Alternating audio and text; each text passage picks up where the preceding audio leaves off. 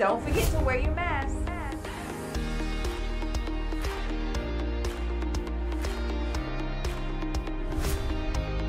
Families must sit together. Make sure you wear your mask.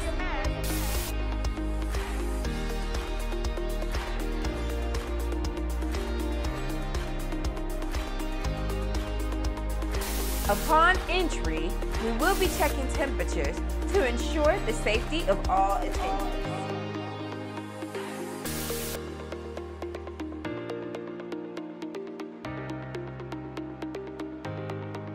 We got you covered. Make sure you wear your mask. This month, this series, it's going to tear you apart, and you gotta be ready for it. How is your soul? How is your soul? How's your soul? How's your soul? How's your soul? How's your soul? You gotta be ready for it. I like to read a verse from the Bible. Matthew 11, verse 28 says, "Come to me, all who labor and are heavy laden, and I will give you rest. Take my yoke upon you and learn from me, for I am gentle and lowly in heart, and you will find rest for your soul." Jesus is saying that with all those burdens, he wants to give you his burdens because his burdens are light. He wants to do a transaction. Take your worries, take your issues, and give you his joy, his peace, and his love. So today when you find yourself being burdened by life troubles, remember, take time to give your soul rest by spending some time with the Lord. How is your soul? How's your soul? This series, it's going to tear you apart, and you gotta be ready for it.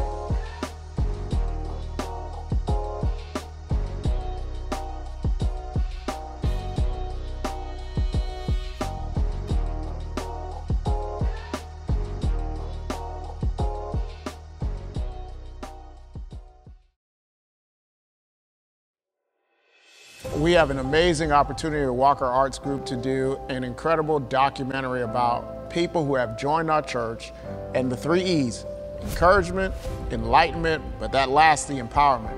We want to highlight how many of you purchased a home while being under the ministry of TKC. That's number one. Number two, we want to highlight how many of you started a business while being at TKC. Number three, we want you to categorize, if you're a business owner, how much financial support you've gotten from doing business within the church. We want to do a docuseries. It's going to be dope. I want to show the power of the urban church when we put our minds together, our hands together, and our resources together, and how we can have money circulate in our own community. Let's be the model.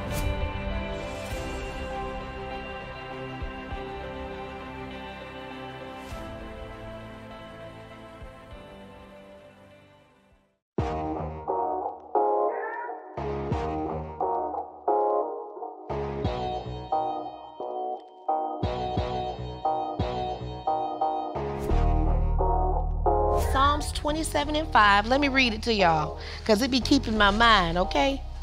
It says, "For in the time of trouble," which I feel this is a time of trouble, COVID times, "he shall hide me in his pavilion. In the secret of his tabernacle shall he hide me. He shall set me up upon a rock." I don't want to be under nobody else's tabernacle, okay? I don't want nobody else to hide me. And when I think about it, I just think of God placing me on top of a rock and me just looking down, praying for others. That's my comfort. How is your soul? How's your soul? Cut. Beautiful. Thank you. That's it. Yeah. Wow. Wow, that was so Hollywood-like.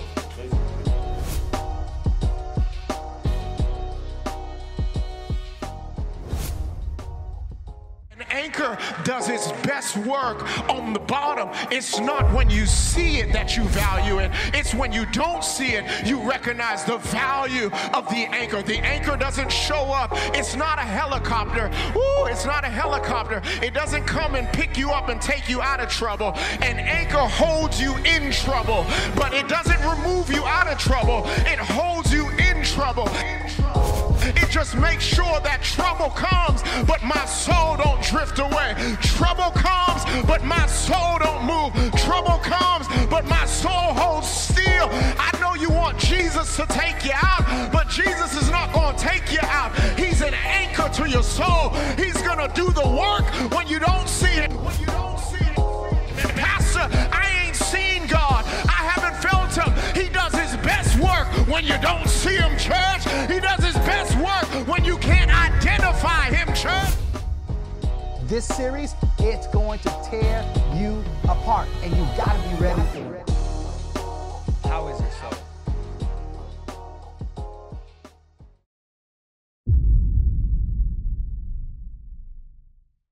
Hallelujah, God. You're worthy, you're mighty, you're awesome, oh God. So, Lord, right now, God, we just say thank you, God, for this moment, God, that you blessed us with to be in your presence, oh Father God. We ask, God, that you would have your way on today, oh God, that you would touch the people, oh God.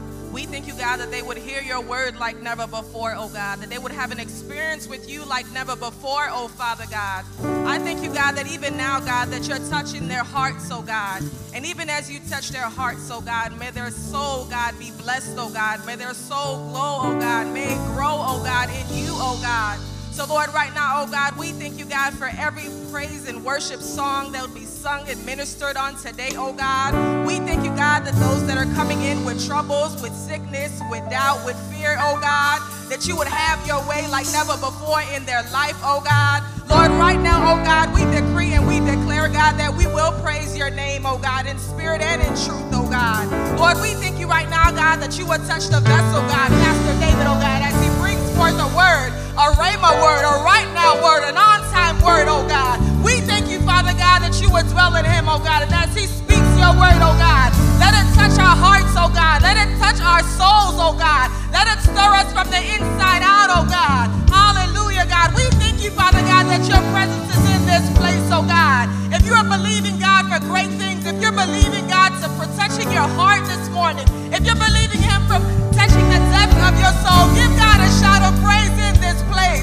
Give God a shout of praise in this place. Hallelujah, God. You're worthy, God. You're mighty, God. We serve an awesome God. We serve an on-time God. We serve a risen God. And it's in your precious Son, Jesus' name, that I do pray. Amen and amen. Well, praise the Lord, everybody. Happy Sunday. Are you excited to be in the presence of the Lord? Come on, I need to see everybody stand in the room.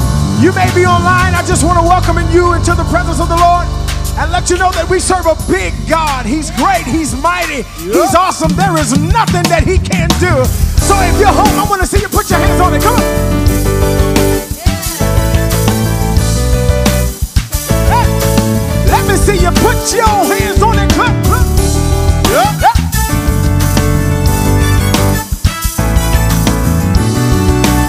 All right, now y'all know the song. It's real simple. It says, my God is big, so strong, so mighty. My God plans for me, goes beyond my wildest dreams. You say now, my God, sing y'all. So strong, so mighty.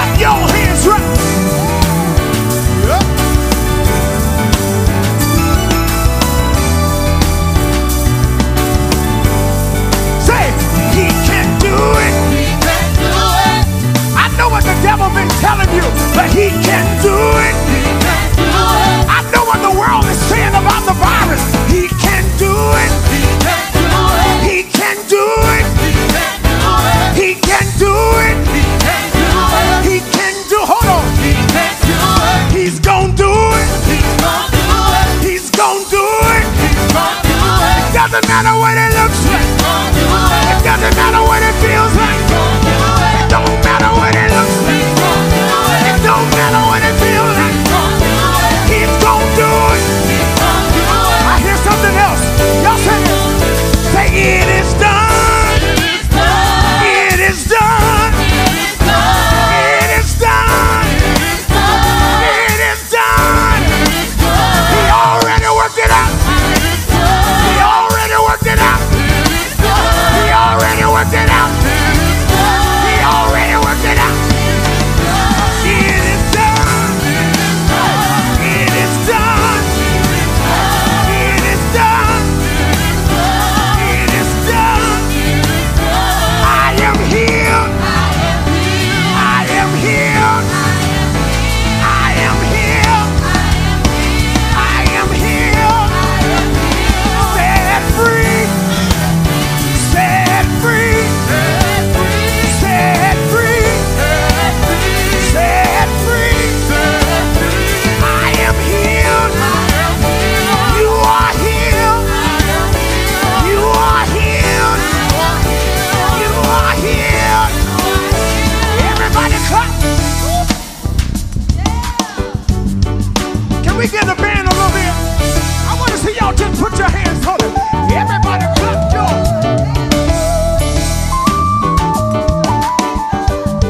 I'm just trying to get you excited in the room. We're going to sing it one more time. He can do it. He can do it. I know what they said, but I know what you feel, but I know what it looks like. But I'm not moved by what I see, only by what I believe. He can do it, 'cause he's able. He's able. He's able. He's able. He's able. He's able. He's able. He's able. Say he's able. Clap your hands right here. Everybody clap though. I just want to see the praiser. Everybody clap though. Can y'all do that right now? Come on, I want to see y'all clap like this. Everybody clap. Hey, I know you've been stressed out all week, but this is your chance to get loose right here. Everybody clap though. Hey, I hear you, I hear you, I hear you, I hear you. We gonna go for it one more time. Here we go. Say he's able. He's able. If you know he's able, can you shout in the room?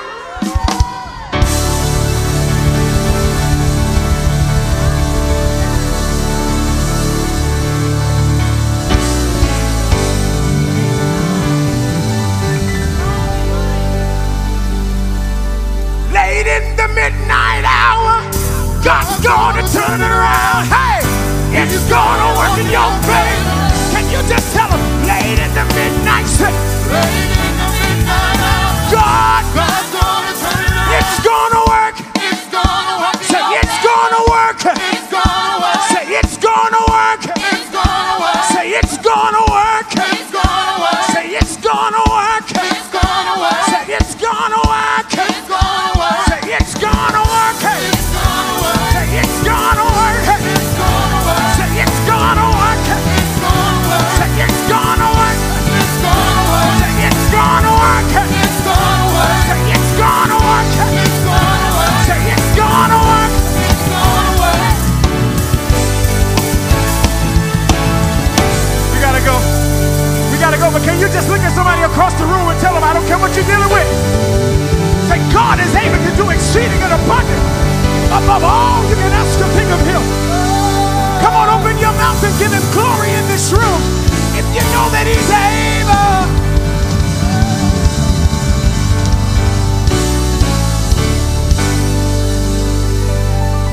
Because God is able to do just what he said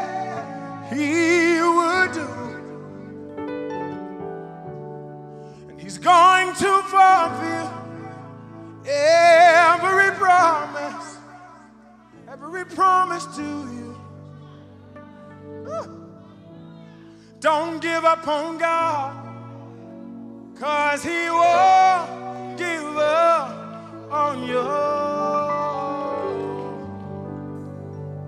Don't give up on God. It's so easy to give up. It's so easy to give up. But He's not a man that He should lie, nor the Son of Man He shall repent.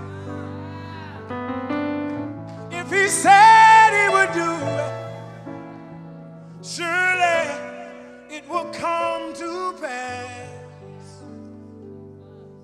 Don't give up on God, 'cause He won't give up on you. 'Cause He's the King of glory, the Lord strong and mighty. Not only that, He's the Lord mighty in battle.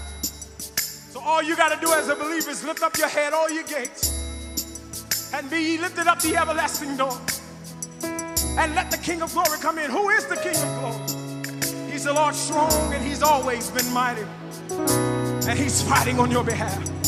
Can you just raise up your hands in this room? Open your mouth in this moment, and I just need you for the next 20 seconds just to release a worship in this room. I'm talking about a fearless worship. I'm talking about a relentless worship. I'm talking about a worship that doesn't look at what they're going through, but a worship that knows who they serve. Can you just open your mouth and release a shout in this room?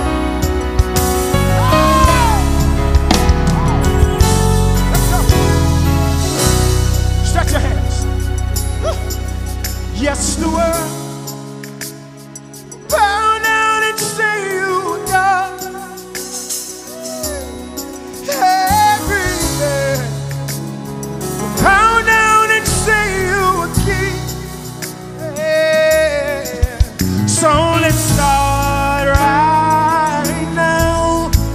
Why would we wait? Come on. King of glory, fill this place. Just one beat, just one. Come on, can you just raise that up? King of glory, fill this place. Just one of.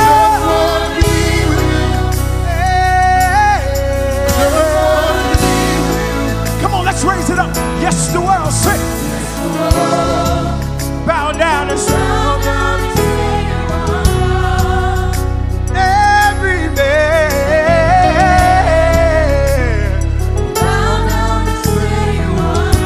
Come on. So let's start right now.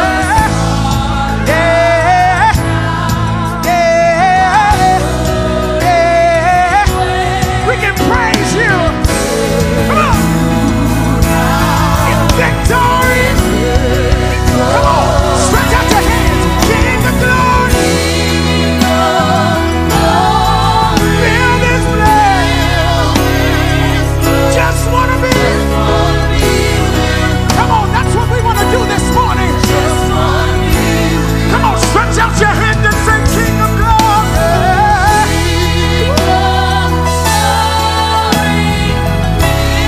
Come on, I just want to be.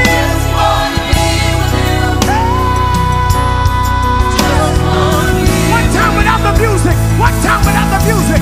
King of glory.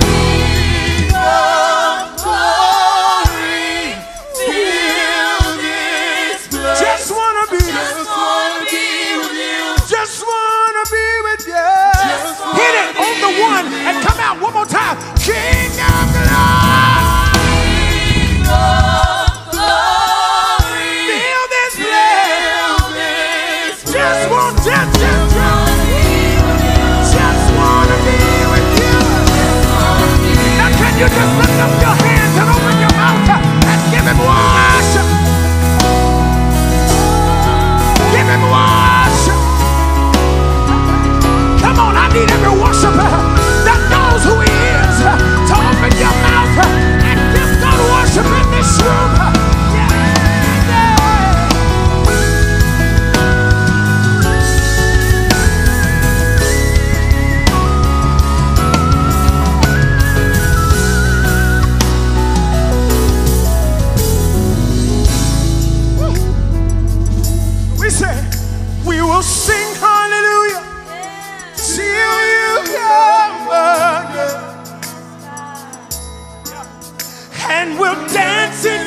presence till you come again.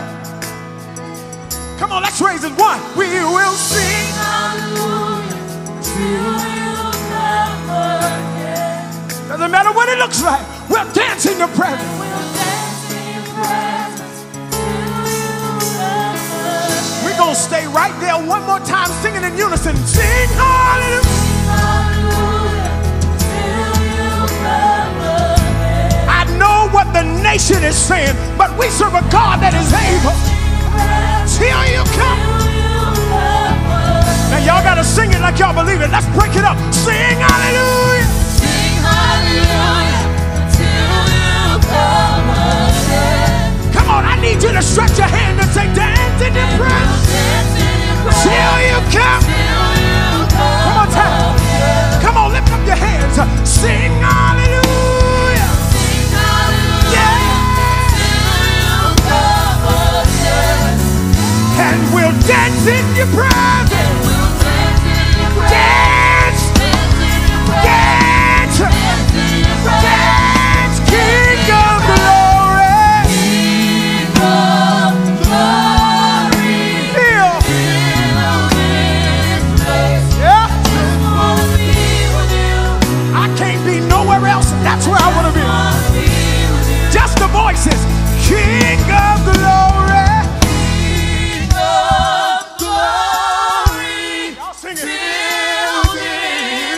Y'all singing now. Just wanna be with you.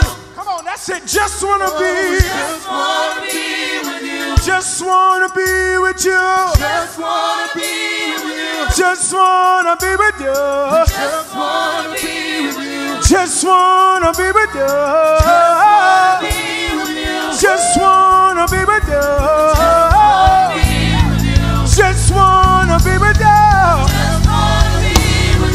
Just wanna be with you. Just wanna love on you. Just wanna love on you. Just wanna love on you. Just wanna love on you. So come and move. We say yes to you.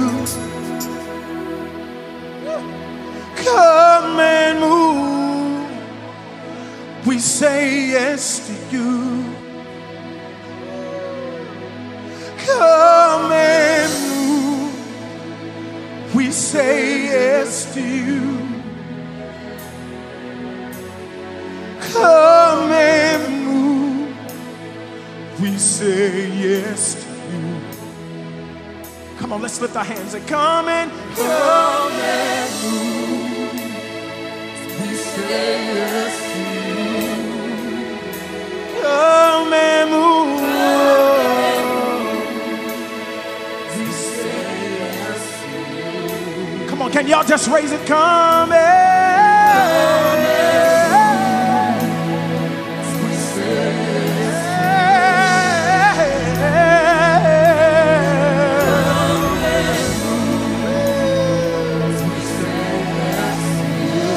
Just the voices. Come on, let's raise it. Come in.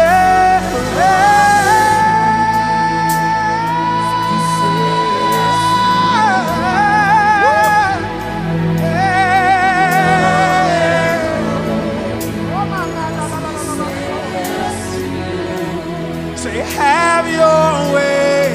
Have your way. You can have your way. You can have your way. Come on, say, have your way. Have your way. You can have your way.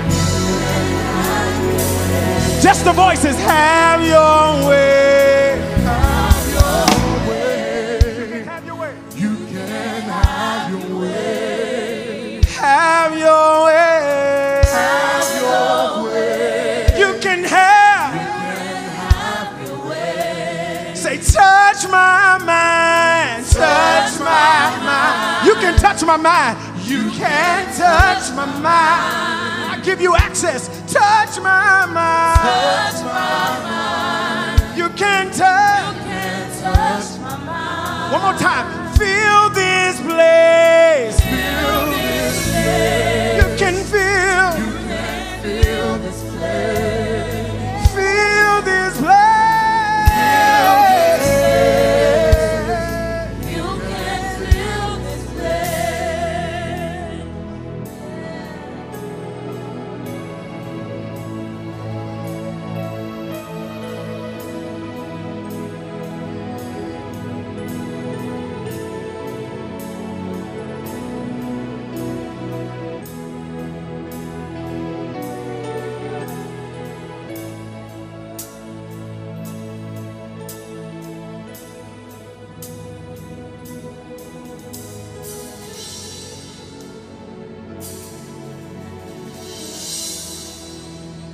You are Alpha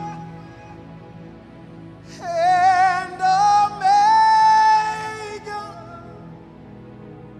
We worship you.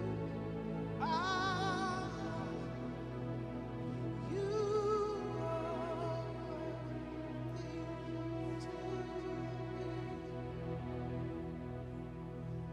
Come on, no music. Let's raise it. You are Alpha. Sing.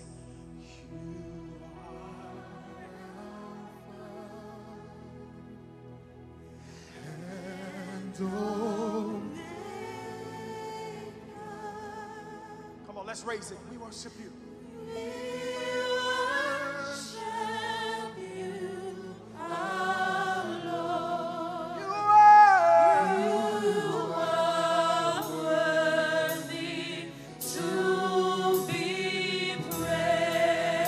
Come on, let's raise it. We give you all the glory. We gotta go. We give you all. We give you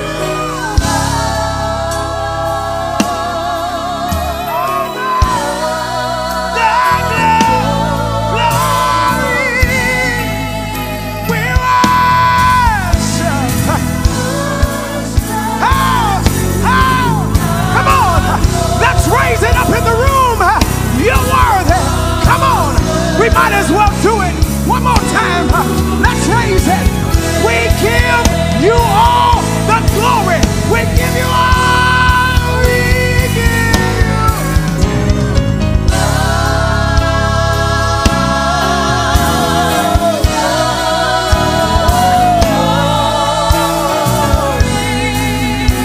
We worship you.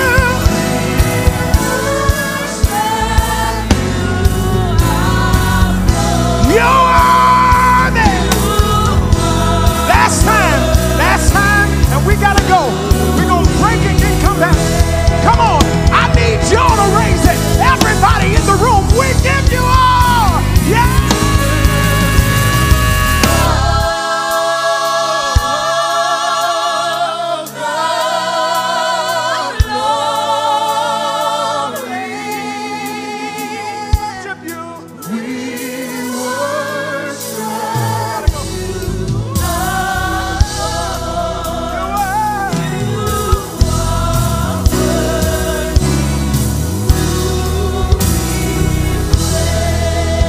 Can you just open your mouth and give him worship in this room? Come on, open your mouth and give him worship. Open your mouth and give him worship.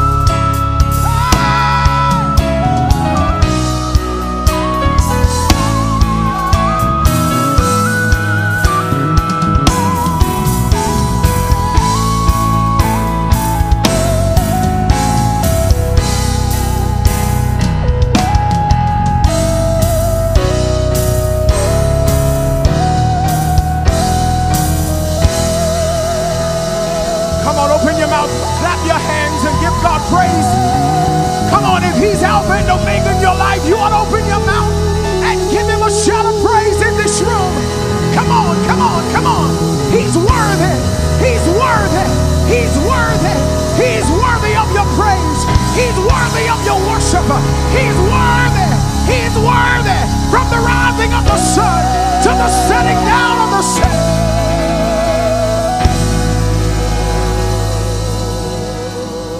Focus your eyes on the screen.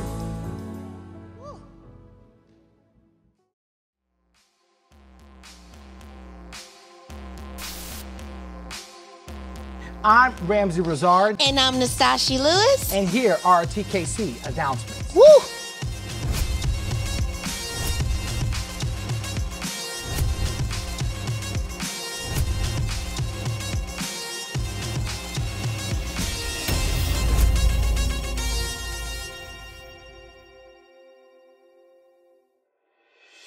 faith cometh by hearing, and hearing by the word of God. I'm so excited to tell you that we don't make excuses, we make adjustments. And for this season, like a show, we're doing a different season on Wednesday night. We're doing Faith Talk on Wednesday nights, and I want to pass it over to Pastor G-Paul. Hey, you heard it correctly. We're moving from Thursday nights to Wednesday night, 7 o'clock, starting August the 19th. We're looking forward for you to joining with us online. We're going through the scriptures from Genesis to Revelations. We're already halfway through the Bible. So come on and join us on Wednesday night. We look forward to seeing you then. Peace.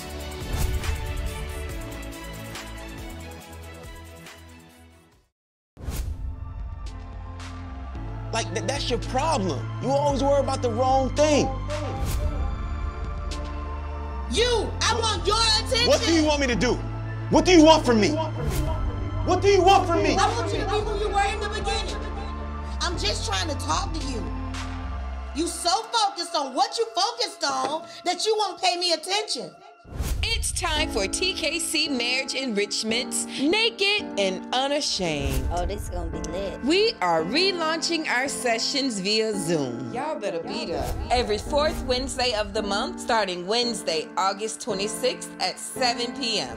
You don't want to miss these sessions. Whether you're married, engaged, or seriously dating, we want to see you there. Let us know that you're planning to attend by texting the word couples to 407-449-8884. Grab your honey and meet us on Zoom. What do you want from me? What do you want from me? I want you to be who you were in the beginning. Guys, thank you so much for watching our TKC announcements. Remember to follow God, Love people. and change the city.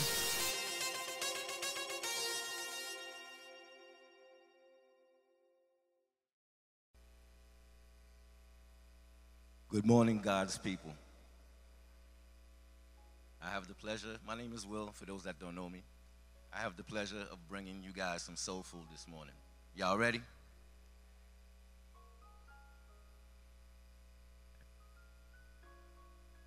Change this up so many times to the very last minute. How's your soul? How's your soul? That's an important question. Not suggesting confession, but self-reflection. I wear glasses so I can see a little clearer. But my soul is never impressed with the flesh in the mirror. How's your soul? My soul grows old and struggles for rest. My soul resents my spirit for being free while stuck in this flesh. How's your soul? My soul is grieving. My soul has the audacity to question the God we believe in. He took so many of my people home this year, and my fear is who else might be leaving.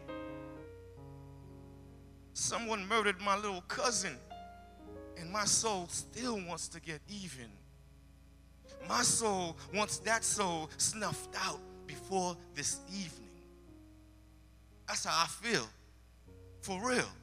And if you didn't know, now you know. But what kills me most is that I never got to ask my little cousin Danny, how's your soul? How's your soul? My soul's in danger, filled with too much anger. My soul is rooted in Christ. But how deep is the anchor? How's your soul? My soul think we smoother than lotion. My soul swear we logical while influenced by emotion, governed by feelings. But all glory be to God, my soul is healing. My soul be kneeling. My soul pray. My soul fears no predator. My soul ain't prey. How's your soul? My soul is hurt, covered in dirt, overworked, not paid its worth. My soul more valuable. than the price of gold. Bought with the blood of Christ, so it can't be sold. Christ paid the full price, so my soul don't owe. So my soul won't ever borrow. The crowd I'll never follow. My soul sets trends. My soul has no memories of enemies. My soul gets friends. My soul is cleansed. That's right. Y'all can soul hate. The blood of Christ got my soul more white than Colgate. My soul was lonely until God sent my one and only wife and soulmate. My soul ain't weak. I can carry the whole weight of my cross on my back without taking no break. How's your soul? My soul is giving. My soul is kind. My soul is loving. My soul divine. My soul speaks up. My soul don't mumble. My soul as bold as a lion in the untamed jungle, but still meek and humble. Solid don't crumble, so my soul won't fold. My soul is swole. My soul got goals. Many other plans in a man's heart, but only God's purpose prevails. My soul wins. My soul fails. My soul's strong. My soul's frail. How's your soul? How much control does my soul got? How do I show that I know God? Should I dress up in a suit and tie? Or can I just be myself and look super fly? My soul tall. My soul dark. My soul handsome with it. My soul follow God. My soul love people. My soul gonna change the city. How's your soul?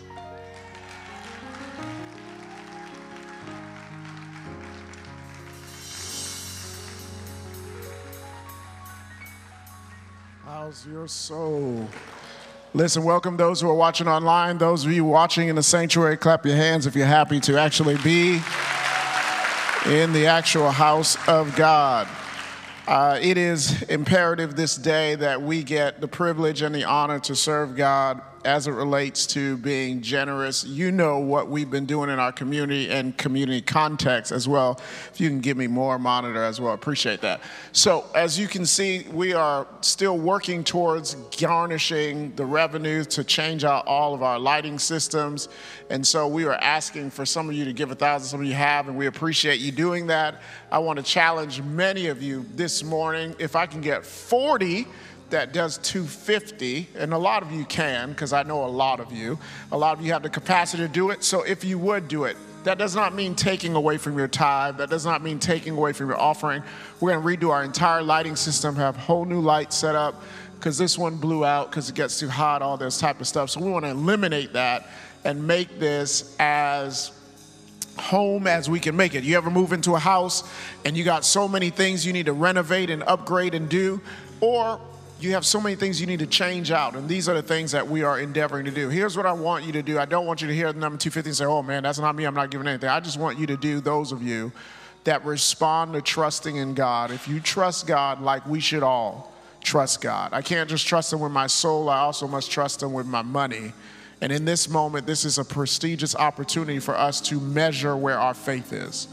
It is a time to measure where our faith is. You can't tithe off of what you don't have. If you don't have increase, you can't tithe off of it. But if you do, if you work for the county, if you work for the law office, if you work for the state agency, if you work for your own business, if you work selling real estate, if you work a 9 to 5, if you're a teacher, your 10th belongs to the Lord.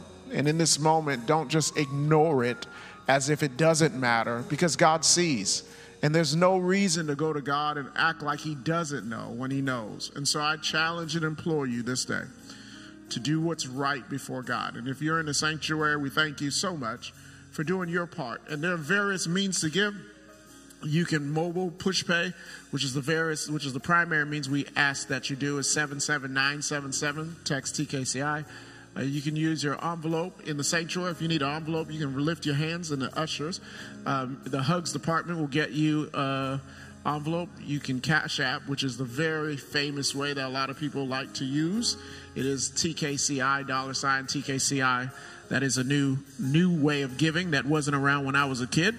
And then there's the traditional online. You go directly to tkci.org and you can give that way. If you need an envelope in the sanctuary, just lift your hands. We will bring it to you. We're not going to pass it so that no one is touching envelopes. But if you need an envelope, we will bring it to you. Just lift your hand and our ushers will get it to you. 10 seconds. If everybody's doing it, I guess everybody's moved on to electronic. All right. So let's all take a moment and do that electronically, however you do it.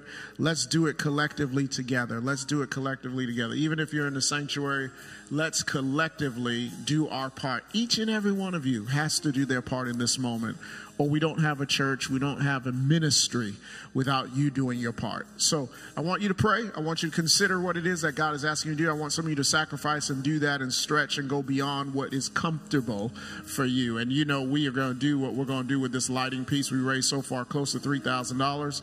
And additionally, we want to get to $7,000 before we make that expense. And so you might say, well, why is lighting so significant? Because number one, these lights are hot lights. If you keep them on too long, they can blow and cause fires.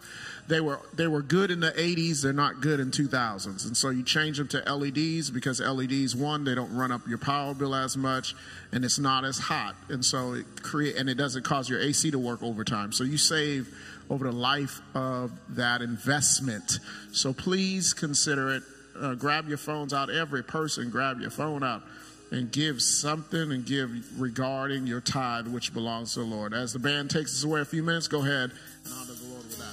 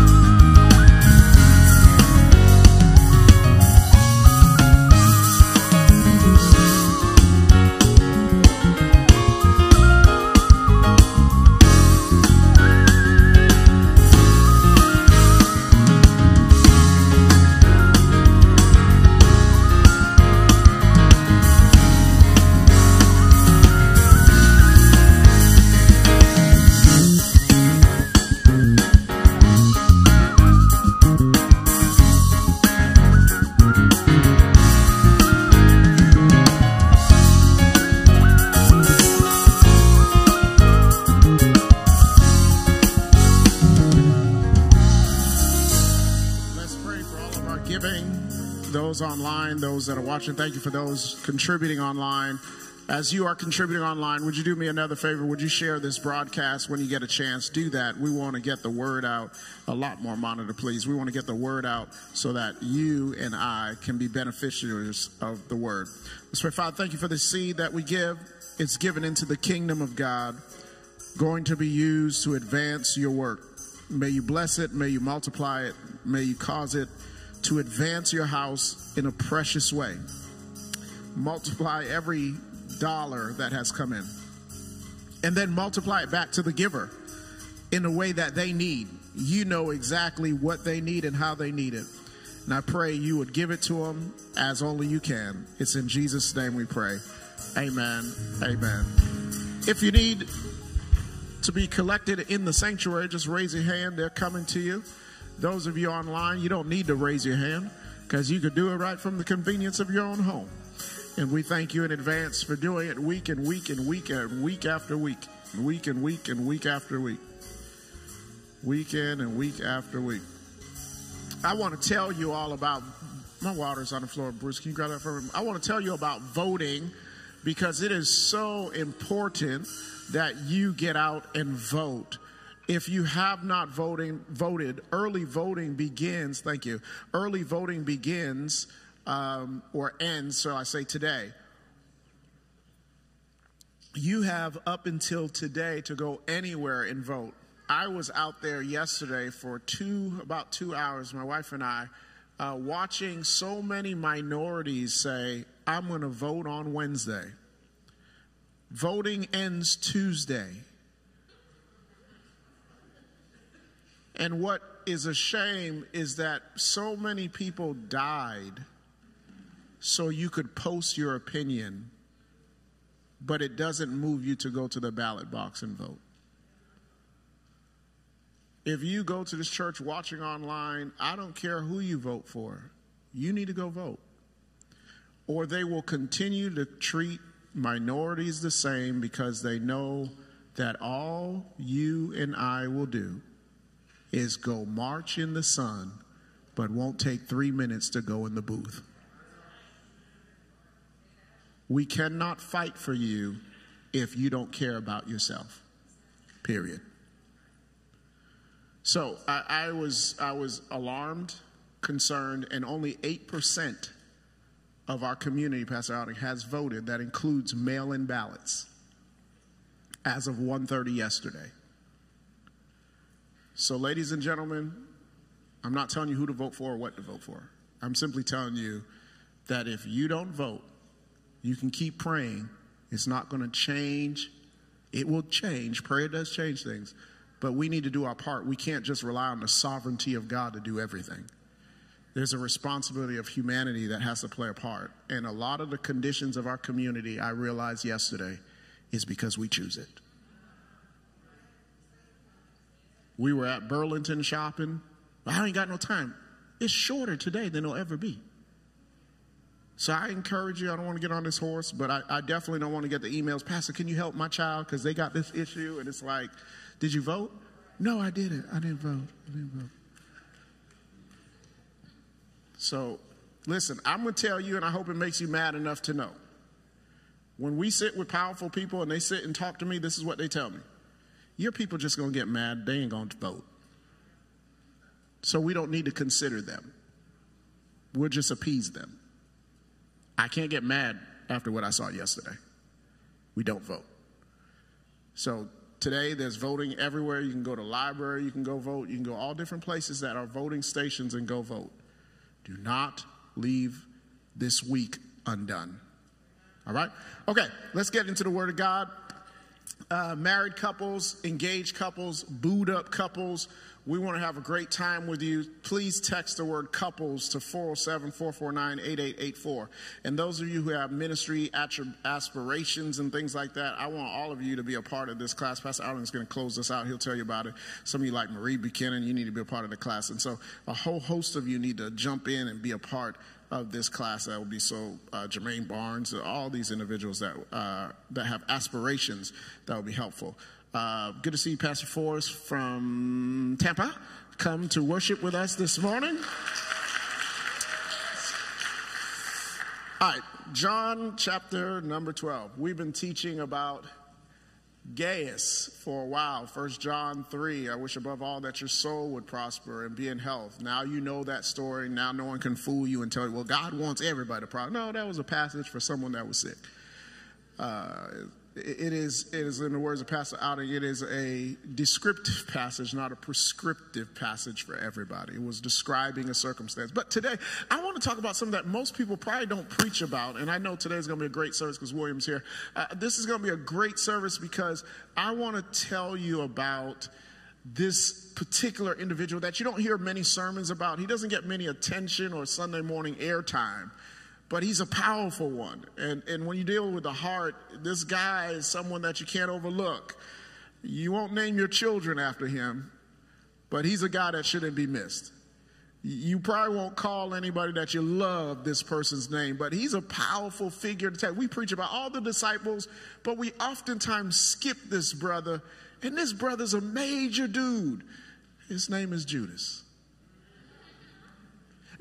haven't dedicated any babies. Nate, I know you're planning to have a couple more. I haven't dedicated any babies, and I don't know anybody who's named their children Judas. I haven't seen anybody just say, Pastor, I'm going to name this one Judas because this is the... No, everybody runs to Matthew, John, right? We don't want to, what's this? Oh man, this is Kim, this is Boomshika, and then this is Judas. Oh, keep my purse away from him, right? Because we just have this mentality about Judas. But let me read John chapter number 12. I want you to write the note. Also, you're going to write down Acts chapter number 1. You're going to read that on your time. Acts chapter number 1, you're going to read that on your time. And I'm also going to read Proverbs 4:23. You want to write that note. And Proverbs 21:2. It says this, John 12, it says, verse number 3, this is the passage about Lazarus, when Lazarus was dying or dead, and then Jesus comes on the scene, but that's not what I'm focused on. He says, here a dinner was given in Jesus' honor. Martha served while Lazarus was among those reclining at the table with him. Then Mary took about a pint of pure nard, an expensive perfume. She poured it on Jesus' feet and wiped his feet with her hair. That's powerful, number one. They didn't have wigs back then, so that was her own hair. All right. Number 2, just lost 5 members right there. Number 2, your hair was your glory. So she took her glory and wiped his feet with it. She took the most, in those cultures, hair was important. She took the most identifiable thing about herself and threw it at his feet. I'm not going to talk about that. But anyway, then Mary took expensive, and the house was filled with the fragrance of the perfume. But one of the disciples, Judas Iscariot, who was later to betray him, objected, why wasn't this perfume sold and money given to the poor? It's worth a year's wages. He did not say this because he cared about the poor, but because he was a thief. He was a keeper of the money bag. He used to help himself to what was put in it. Ooh, there's so much in there. Jesus, the Son of God, the man who knows time before time existed, the righteous one, the one who has foreknowledge. In his providence, he puts 12 men together, and he picks one and puts the man that he knows is a thief over the money. Jesus, if you have all of this wisdom, all of this intellect, why would you put a man that is a thief over your money? Because Jesus was also teaching principles, but also giving us a visual example of how to deal with Judases that will be in your life. Now, I don't want to turn this message into you going off on this tangent about who the Judases are in your life that betrayed you, because that's such an easy way to get the church to say, oh yeah, I know everybody in this room has someone who has betrayed them, has someone who has tried them. But I don't want to talk about them. I want to talk about you who betray you. I have dealt with high-level individuals and have seen individuals who could light up a room. I've seen couples online who look amazing. I've seen sisters with outfits that are on point. I've seen brothers who physically dress well put together, but underneath the heart was corroding. In 1872, Washington Roebling, the chief engineer of the Brooklyn Bridge, held a press conference because the people of New York were complaining that they've given all of this money and they do not see a bridge. Roebling began to explain that the work under the water line was more critical than the work above the water. In order for the bridge to stand the test of time, the work below the water line, the foundation, had to be completed first. And it had to be done right. For more than over 150 years, the Brooklyn Bridge has stood. Why? Because soul care is important, because what happens below the surface is more significant than what happens above the surface. I want to delve into a subject matter that only can be done by a master surgeon. has to be done by someone extremely skilled. According to Jeremiah, the heart is deceitful and only God can know it. I want to delve into the life of Judas and highlight what I would like to call this morning a heart attack. A man who was handpicked, although the son of perdition, but his soul underneath had corroded. He had a spiritual heart attack. During a heart attack, beloved, tissue in your heart muscles die due to lack of blood flow through the heart arteries. A heart attack occurs when the flow of blood to the heart is blocked. And I want to ask you a question today. Is your heart blocked? Proverbs 21:2 says this, every way of a man is right in his own eyes, but the Lord weighs the heart. Only God can weigh your heart. Now, I know your words may sound like they're heavy, but God doesn't weigh your words, he weighs your heart. Proverbs 4:23, very important verse, says this. It says, guard your heart, because out of it flows the issues of life. If there's one thing God told you to guard, it is to guard your heart. Let me give you a theology of Judas. Judas' name in the Greek version means Judah, which means that God put a praiser over the money. That's so good. His name means Judah in Hebrew, which means praise. And so you would imagine that the person that every time Jesus said something, he'd get in the shout, just start dancing, just start dancing. And you would think, man, this guy has to be the guy over the money because his heart is towards God. But your outward manifestation could be one and your inward could be a whole nother thing. Judas also roughly means let God be praised. However, Iscariot is not clear. It is widely held that it was a city in Palestine. It was kind of a description like, oh, that's Bob from New Orleans, or that's Jim from LA.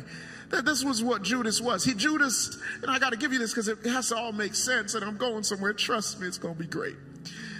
He would have been from the southern part of Judah, which means all of the disciples were chosen from Galilee except for him. He was the only one chosen from Judah.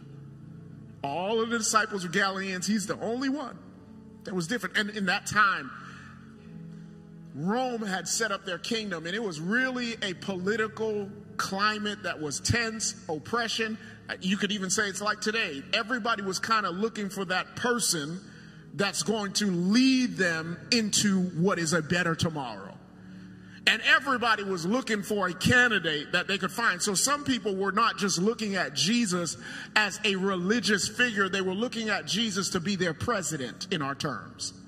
They were hoping that he would be the change that they've been waiting on. And Judas felt, surely, I got a position, and I'm going to be the man next to the man in power, and I'm going to be up in it. And God says to Judas, Judas, you know what? I'm going to give you a position. I'm going to give you a position, Judas, to look over the money.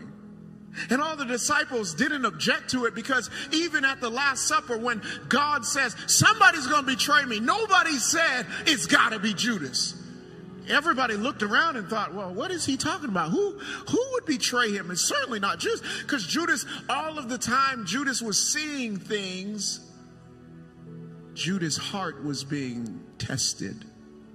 Every time someone would give an offering to Jesus' ministry, they'd put it in the treasury bag, and Judas would have it, and he'd see the money. Can you see Judas' eyes? He like some church members. Can you believe Judas got an offering? They said, Pastor, you blessed me, Pastor Jesus. I can't believe how much you blessed. I'm going to give you $200. And Judas was like, that's a lot of money to give to the church. Judas held the money in his hand. He knew it. He slept with it. He rested with it. And every time someone would put money in, his heart would be revealed. See, this is the thing you got to understand. Your heart will tell on you before your mouth does. Because Judas, when the money was given, Judas says, you know what, this money that was given, it could have been used for the poor. No. Judas was identifying his struggle. And a lot of times we ignore what people are saying. And what they're saying is a direct reflection of where their heart is. Some, I could do so much better without you. I'm just joking. No, you mean it. Because oftentimes in every joke at times, there's a level of truth. Because if you don't guard the heart's going to eventually leak out what it feels. Oh, y'all got to hear me. And someone would say, well, you know what, man, if your heart is messed up, you'll be all right. Time will heal it. That is not true, because here's the thing. Moses' heart was messed up, and time did not heal the wounds of Moses. It just expanded it. And so here we are. This man is over the money, and this lady comes and she's bringing this perfume, and Judas is like, man, that's a lot of money. Because when you love money like that, it controls you. Some of you love God. You don't really love God. You love God because God gets you money. No, you don't love God. Because the heart, that's why scripture says where your heart is, that's where your treasure is. Where your heart is, that's where your treasure is. Judas was there, and they said, well, how much money are you giving to this man? He said, well, that's a year's worth of salary you just put in the offering. That's too much. But Judas wasn't tripping, because he knew, oh, she put a year's worth of money in there? I'm about to take me 5%. And ain't nobody gonna know. Oh, don't judge Judas like that, because how many people stealing from your life? You don't even recognize it because they're stealing from you slowly. Oh yeah, Judas is maneuvering his way around and trying to figure out. But Judas never he heard all the teachings of Jesus. He's seen all the miracles of Jesus. But it never changed his heart. Because if you don't guard your heart will go where it wants.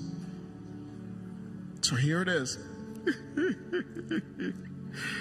He says this, here, listen to this.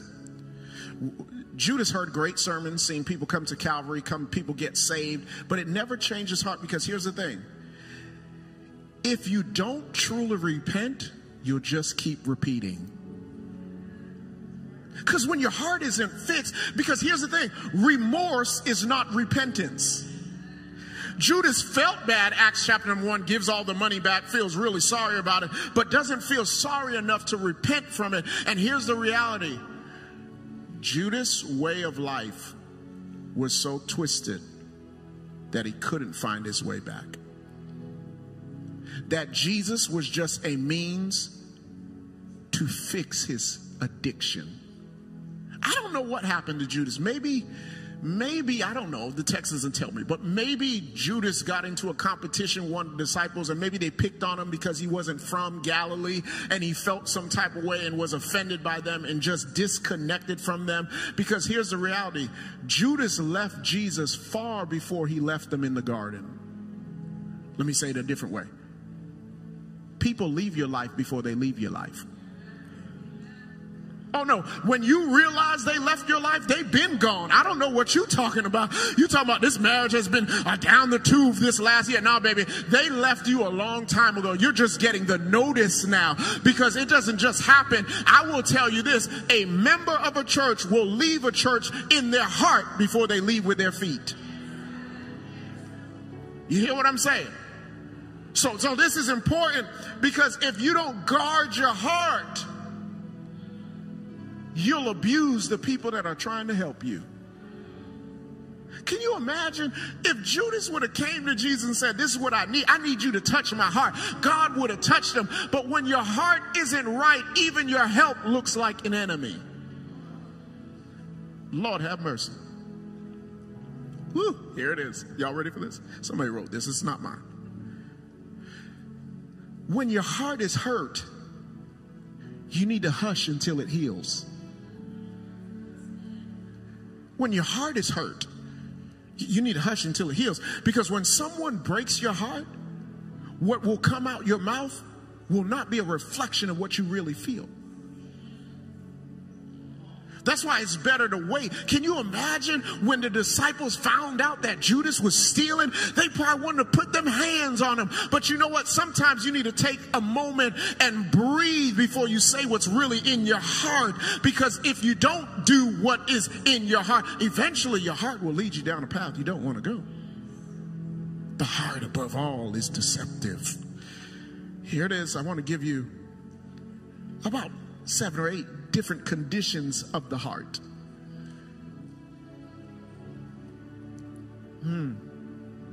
Here's the thing. Unlike cardiac arrest, the heart usually doesn't stop beating during a heart attack. The longer a person goes without treatment, the greater the damage. So the longer your heart is broken and you don't get it fixed, the greater the damage you're doing to yourself. You know, most people cannot be wedded by anybody because their heart is too damaged to be loved or repaired. Come on, church. All the stuff you've been through this year, if you don't guard your heart, you may be on some ganja by the end of the week.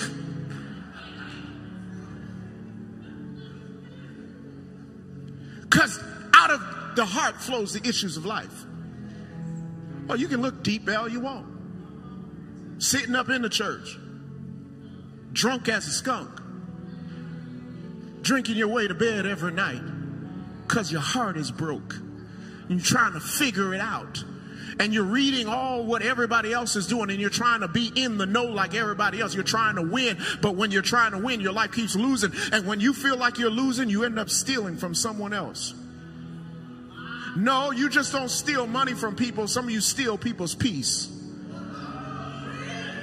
Oh, no, you're not Judas. You don't steal money because that will get you caught. You steal people's character. You steal people's self-worth. Why? Because your heart is broken. You can do all that you want to do. If your heart ain't fixed, you can't dress up an ugly heart.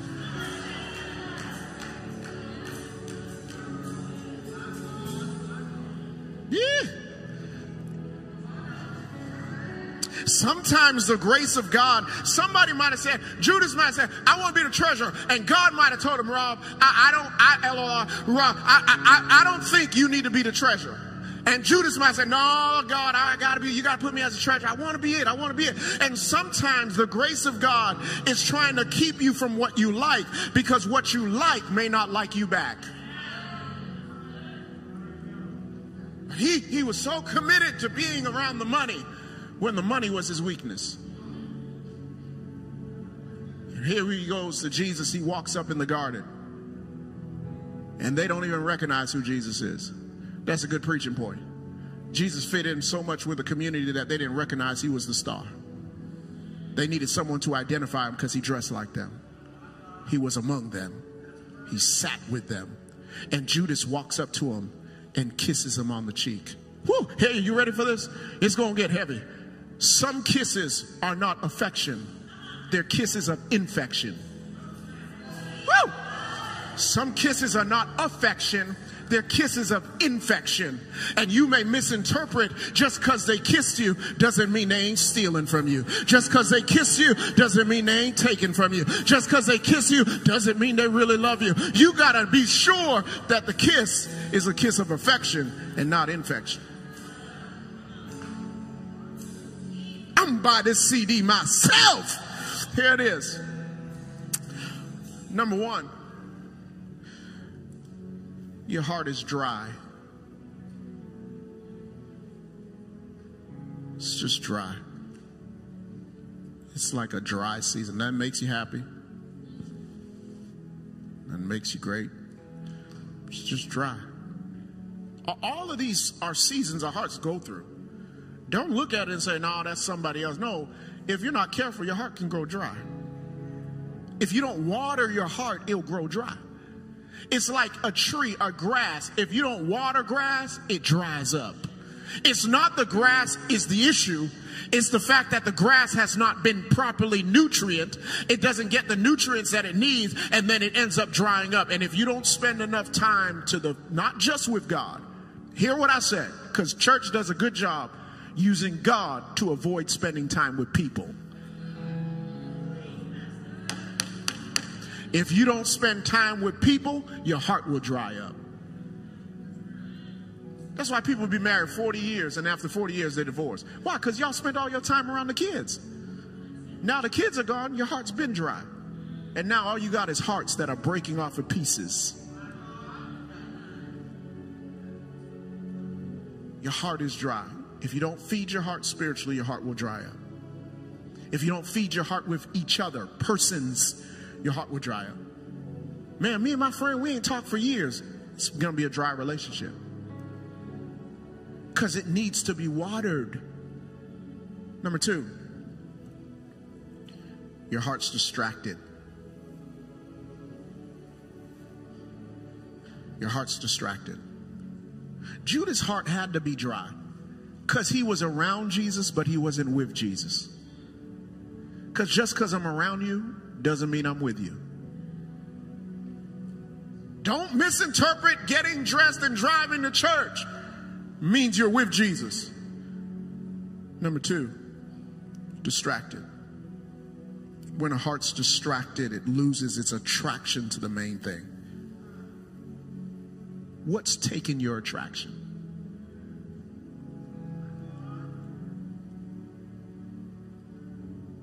I know we're in August, and we're thinking about all the entanglements that have happened. But what has distracted you? What has disattracted you? Whew. Number 3, y'all ready? Depleted. You ain't got nothing else to give.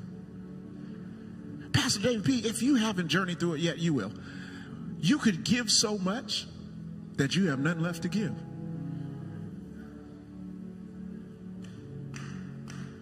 You're depleted. You have nothing left to give. Depleted. Depleted. If you're not constantly being refilled, then your heart will deplete. That goes spiritually, that goes naturally. If I'm always telling you look nice and you never say anything, eventually it's going to get depleted.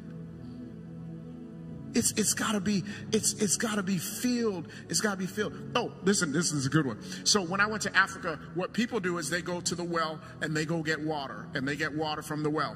What happens is when the well dries up, people go to get water, but there's no water.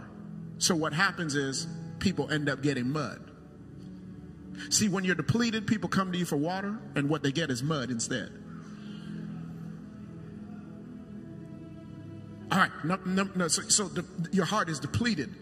Heart is depleted. Number 4. Woo, this is important. Distant. Just because you're close, just because you're near doesn't mean you're close. Your heart can grow distant. I meet people all the time, especially going to the gym. They're like, man, I ain't been to church in years. How? It just started one day. I'm sure Judas didn't mean to start stealing. He just started stealing $1. A quarter became 50 cents. 50 cents became $1. $1 became $2. $2 became $4. $4 became $8. $8 became $10. $10 became $20. And before you knew it, he was so distant. All right, 4 minutes to go. The next one is very important because you could feel defeated. Everything I do, it doesn't work out. Everything I try, I've tried this, it's gone bad. I've tried this. And when you feel defeated, you start trying to look for anything that can pick you up.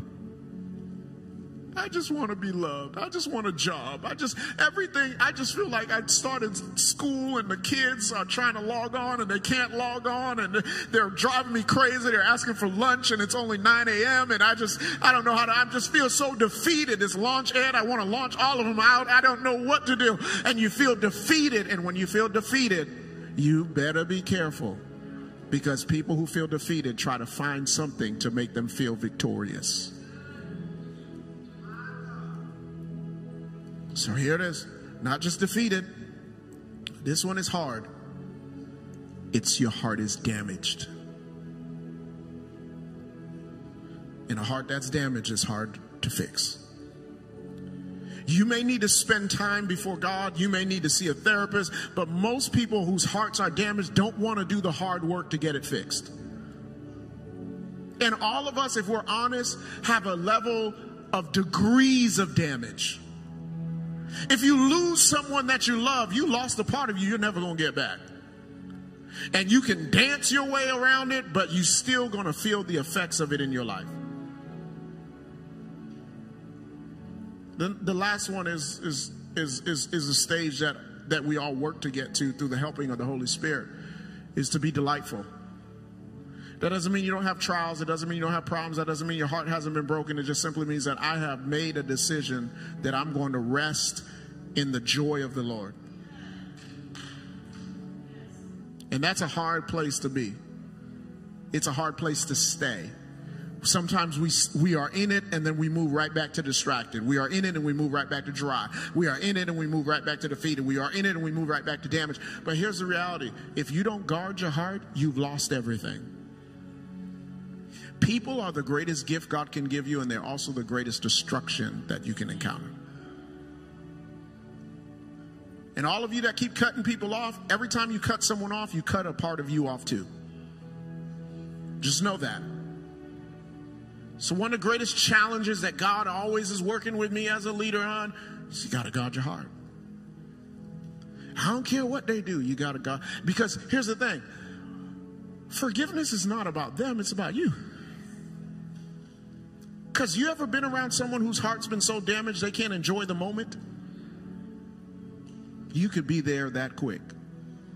Let me close with an example because I'm far over time. A couple months ago, my alarm system in my home, it was given this indication that one of the sensors or motion detectors battery was low. The monitor system for the hallway was low, and it was affecting the entire system of monitoring the house. So every time you go set the alarm, it would say low battery. It's been given warnings for months. It needed to be changed, and I just kept ignoring it. I called one day to ADT and I said, hey, listen, Ramsey sold me this system years ago when he was working for ADT, when he was selling everybody in the church ADT. And I said, I need to, this thing keeps showing the low battery. She said, well, here's what I'm going to do. I'm going to put it in test mode, but you only got 48 hours to get it rectified. If you don't fix it during test mode, we got to start the process all over again. And of course, that required me to give attention to something that I really didn't want to deal with at the moment. So I put it off. And I thought, hey, I'll be fine. I was able to get up, go to work. I was able to do a whole bunch of things for several weeks, not doing what I need to do with that 48-hour window. Well, one night, a couple days ago, I ignored the opportunity to repair internally what would have made everything externally better. One night at 2:30 in the morning, wife hears this chime and she says, what's that? I said, I don't know. We hear the chime again and I'm like, I think that's the alarm system. I get up, I look at the system and it says 09. So I realized I put the alarm code in and now it won't let me arm the alarm. It won't let me disarm it. I said, well, let me go to bed and I'll fix it in the morning. But then I said, well, maybe it might be someone outside playing with my alarm system, and then they turned it off on me because they figured I'd be lazy and not call ADT. So let me go fix it. So I made sure my gun was fully loaded with the name of Jesus all on the bullets. Praise God. I have several of them just in case. Anyway, and so here's what happened is I then begin to call ADT at 2:30 in the morning. And I called ADT and I said, hey, sorry to call y'all so late, but my system is not working properly. She said, Mr. Jacques, did you change the alarm when we had put it in test mode? I said, no, I did not. She said, well, sir, because you neglected to do what you were supposed to do, your system is not working properly. You're going to have to bypass that part of your home. So I said, what do you mean? She said, well, technically what that means is that part won't be working. You still can function, but just know that part of your home has no coverage. And some of you are functioning, but that part of your heart has no coverage. Some of you still getting degrees and you still got nice pictures online, but that part of your heart is not working. Some of you still succeeding, making money and progressing, but that part of your heart is not working. And what I come to realize a couple days ago, bringing this thing in, that this little tiny battery right here that I would not adjust has now caused my entire home not to function properly. Oh, the person that you don't want to talk to because they tried you is now affecting your whole entire life from running properly. Oh, that person that you say I will never deal with is now holding you hostage from loving people properly. That little battery that you said I'll get to it when I want to is beeping, and every time people get around you, they keep seeing the warning signs of a broken heart that won't submit itself to get fixed properly. And if you don't fix it properly, your heart will then begin to interrupt a good season of your life. You're sleeping and all of a sudden your heart goes off. Somebody makes you mad and now your heart goes off. Someone says something to you, now your heart goes off. Why? Because you wouldn't change the battery when you had the window to change it. And I want to challenge you today. Change your battery. Give your heart to the one who specializes in heart care. Man, listen, I'm telling you, every single opportunity you get, you got to bring your heart to the altar. Don't let this heart trick you. You've been divorced 2 times. You think you just over it? This battery will let you function without it, but there'll be a piece that doesn't work. So every day, make it part of your prayer. Lord, here's my heart. Mold it. Transform it. When you've been, can I tell you, when you've been damaged really roughly, some of us have built-in systems, because I know this is kind of some theory, some of us have built-in systems in our heart to protect us. You got to make sure those systems that you have to protect you doesn't harm you. Because some of us got a disconnect switch. It's powerful. It's just, you're done. But if you're not careful, that switch that you use to protect you is now harming you.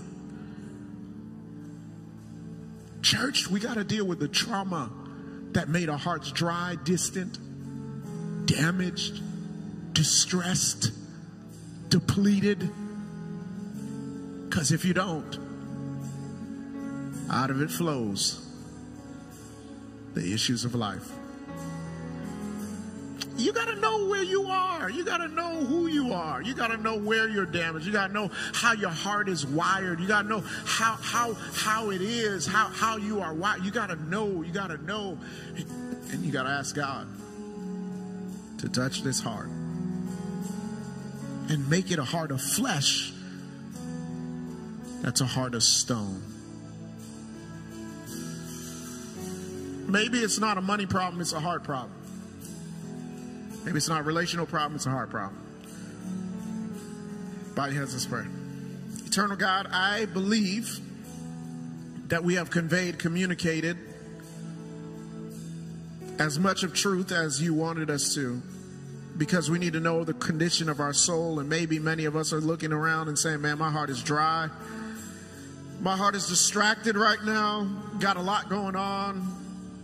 new job, new children, all these different type of things, depleted, distant. I just feel defeated. Oh my God, I just feel damaged. Or maybe we're in a great season where everything is delightful. Man, just got a brand new home, just newly married, all these things working well in my favor. But Lord, we got to know what condition our heart is in so we know how to properly communicate it to you. Because you will not be able to heal what we don't reveal. So help us to reveal properly what we need to say to you. And maybe our heart is dry. Help us to water it.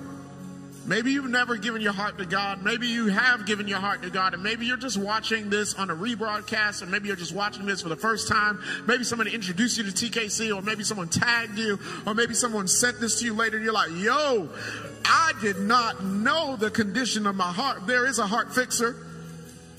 He's a heart regulator. And just because you've been around him doesn't mean you're near him. Just because you've been watching church doesn't mean you are the church. And so in this moment, just because you've been serving in God's house doesn't mean your heart ain't broken. So in this moment, I want you and I to join together and ask the power of the Holy Spirit to come into the room or the space that you're in and say, Lord, fix my heart. Fix my soul. Holy Spirit, you are a heart fixer. And in this moment, I don't want to be like Judas, the son of perdition, to where I sacrifice my soul, profit and gain the whole world, but lose your soul. So help my brother and sister realign those that are saved, help them to identify where their hearts are, and help them to deal with their hearts through the working of the Holy Spirit. And those that don't know you in this moment, I want you to repeat with me, say, Father, I am a sinner. I come to you as a sinner with a heart that's been fully broken and needs restoration.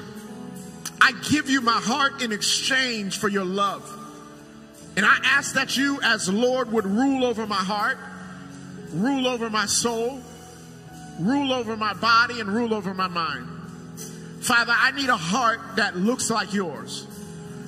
And I'm asking you to do surgery in me even as I'm praying this prayer. That, Lord, you would fix this broken heart and you would mend it and make it new. God, I'm asking you in this moment that you would take the seat of my heart and take throne of my heart. I want to be saved. I want to be right. I want to be righteous. So help me to find the Spirit of God that restores and redeems. I invite you, Holy Spirit, to take rulership over my life and to make me into the Imago Dei, the image of God. I know it's not a prayer that makes me saved, but it is a confession of my heart that allows me to repent. And so help me not to be remorseful. Help me to repent, because only you give us the gift of repentance. So, Father, I am yours. Teach me each and every day how to learn how to live like you, how to learn how to love like you, how to learn how to deal with my own heart according to Jeremiah that is deceptive and deceitful. And God, I'll forever give you praise and honor and glory. It's in the matchless and the mighty name of Jesus we pray. Amen. Amen. Stay tuned to G. Paul with some good announcements for you. Amen. Come on, clap your hands for the word. Amen. Guard your heart. Don't be distant, distracted. Don't let it get dry. One of my favorite prayers is out of Psalm 51. Create in me, O Lord God, a clean what? And renew the right spirit within me. Powerful message from our pastor today. Amen. How many first-time guests do we have with us today? Raise your hand. Amen. God bless you. And if you're joining us online, thank you for joining us, especially if you are a first-time visitor online. And if you are, would you just type in the response box, first time, something like that, and just to let us know that you were with us online for the first time. But thank you, brother, for coming and visiting with us when you could have gone so many other places. Amen. Also, if you're online, please like or share on your page so that others can be privy to the worship that we experienced today. How many of you enjoyed worship today? Amen. And thank God for being, amen, together in worship, not only face to face, but also virtually as well. In terms of announcements, we do want to accentuate the fact that this is a week to vote. And even though it is not the general election, the primaries are just as important because those who are going to be on the ballot in November, we're choosing this week. And I remember when I was 17 years old. In fact, I've been into politics ever since 1976. I was 10 years old, waiting for the election results for Ford and Jimmy Carter. And back in the day when the televisions went off about 11:30 with the Pledge of Allegiance. I don't know if anybody, maybe I'm dating myself, but staying up late. And it was from that point I couldn't wait to begin voting. When I turned 18, I think I voted in every election, primary and general, ever since, because it was my grandparents and my foreparents that fought to vote. And so if you're not voting and you're able to vote, you are doing a disservice to your predecessors and those who could not vote because of the color of their skin. So if it's too late for you to register now to vote for Tuesday, I would still go and register and be ready for the general election. I usually vote by mail because I want to study all those who are running for different offices and the judges and all those things. So I do a lot of online searching to make sure that when I give my vote, it is an informed vote. And because the postal service, they've been talking so much about that, I dropped mine off at the elections office. Amen. So there ain't no excuse, all right? And also on Monday nights, we have been doing these Zoom classes. Our first Monday of the month, we talk about the diaconate. So obviously, everyone who is a part of the diaconate needs to be on there, but anyone can join just so that you as a member of the church can learn, well, what is a deacon and what do they do? We welcome you to become part of that, and usually all the information will be on the calendar section of our apps in terms of the links, and we'll begin posting them also on our Facebook page so that anyone who is interested can join in. The second week is the ministers, and I've charged all the ministers with some particular task, and they already know what it is. This coming Monday, tomorrow, we're going to talk about the elders. So obviously all those who are in eldership needs to be on it. But if you want to learn more about the various positions and offices in the church, we invite you to join and be a part. And also when we leave, we're going to make sure that we try to do this in an orderly manner. We're going to ask all the exterior sections to exit first. And we want you to exit to the doors on the outside. I'm going to ask all of you who are in the center sections, if you would just give them a minute or so to exit, and then when it's time for you to leave, you'll go out the middle doors. We want to do that so that we can still be as socially distant as possible. And don't forget that when you leave here, first of all, I like to think that the church is like a locker room. This is a locker room where we gather and get ourselves pepped up and built up to get ready to go out on the field and play the game. Jesus said the field is the world and the good seed are the children of the kingdom. And so the message today, everything that has been done today, is to prepare you and I to go out on the field of your home, the field of your job, the field of your community, and apply the message, amen, today. And it was a powerful message, part 3 of how is your soul, but dealing with the heart. Make sure when you go home that you're dealing with your spouse, your children, your parent, your sibling, or whoever it is that you deal with on a regular basis, that you're giving them, amen, a person with a delightful, that last one, a delightful heart. Amen? Are y'all going to do that? And finally, we need to follow God, love people, and change the city. Let us pray. Father, thank you for your word. Thank you for this time of fellowship. Thank you, God, that we as the church can gather in your name, and that we won't forsake the assembling of ourselves together as many desire to do. So whether people assembled in this place or assembled virtually, God, we have been together today in worship, and we say thank you for the church of Jesus Christ, that even in the midst of these pandemics, God, that the church is thriving. The church is still the light of this world. God, the church is still the lead agent in our community. And Father, I pray that as we go from this place, that we don't leave your presence, and that you go with us and go before us, that you bless and keep us, make your face to shine upon us, and be gracious to us.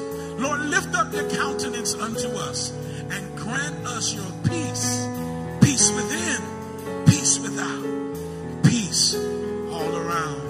And finally, give us all clean hearts so that we won't have a heart attack, but we will leave and lead and live with a delightful heart.